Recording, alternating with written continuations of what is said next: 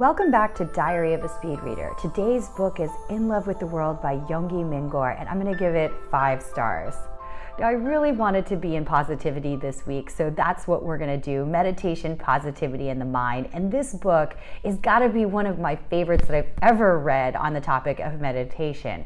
Yongey Mingyur is an amazing person who has been a monk since a very young age, and he is telling us about how meditation prepared him for what he thought was going to be his death, but somehow magically he healed from it, and he is spreading his beautiful message to the world. There's so much to learn, and I'm going to give you 3 takeaways. But first, if you've enjoyed Diary of a Speed Reader, we are getting closer and closer to my 100, and after that I'm going to post on YouTube. It would mean a lot to me if you've enjoyed this for you to subscribe to my YouTube channel, Diary of a Speed Reader. I'll put it in my bio, but also you can just go to YouTube and search Diaries of a Speed Reader and I should come up. Now let's get into why this book is so magical. Now, the first thing is that this book really clearly describes bardo, which is the gap. And you know, a lot of times when people talk about meditation, they're just like, clear your mind, it will be so great, like a reset, etc. There's actually a little bit more to it, and that's this bardo, and this idea of what nothingness actually is. See, life is the gap between death and the period that also is kind of like death, nothingness. And understanding that state of nothingness is really going to be key to appreciating what it is that you actually fill your life with. So when you reacquire the bardo and you understand what that nothingness is, then you can fully appreciate what you're doing to yourself to fill each moment. Second, I feel like he does an amazing job at describing the importance of breathing.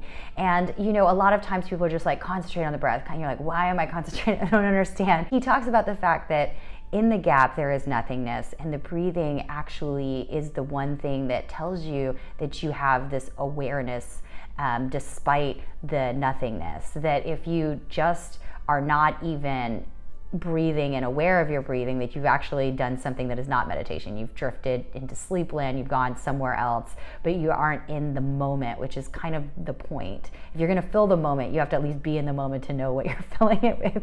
And he's probably doing a better job of articulating it. For me, it actually finally clicked and made sense. And the last thing, which I think is great and can never be reiterated enough, is the idea of being comfortable with negative emotions. Now, this is not expressing your negative emotions on other people. Okay, like that's not what he's talking about.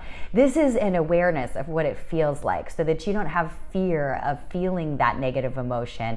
And then through that feeling of what it feels like, you can finally gain emotional control. The way he describes it in every single one of these points is far better than I can, so I really encourage you to take a look at the book. That's why I'm giving it 5 stars, but for me, this clicked. Speed reading stats, this book is 288 pages. It took me 45 minutes to read. Do not skip the glossary in the back, or at least be aware there is one if you're reading this, because I think sometimes having a monk define the terms in his words versus like hearing it kind of secondhand or hearing it on the internet is going to be great, particularly if you're doing your meditation practice without a lot of additional knowledge or help or guidance.